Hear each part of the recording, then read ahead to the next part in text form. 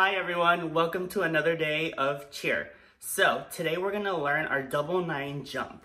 In order to do this one, you have to have mastered our 3 basic jumps: the pike, the herky, and the toe touch.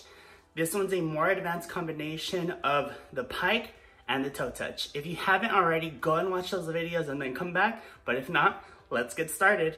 Okay everyone, so for this one, what it is with your right hand, it's gonna go forward, and with your left hand, you're crossing and you should make a 4. Now with your legs, you should be doing the exact same thing. So the right will be forward and the left will make a 4. So whatever combination you have, you wanna switch it, you can do it that way too. So the way this jump is gonna look is it's gonna look like a pike, only instead of the pike being like that, both of them are in the 4, and then you stick it. So let me show you. 5, 6, 7, 8. 1, 2, 3, 4, 5, 6, 7, 8. And that's how you do the double 9.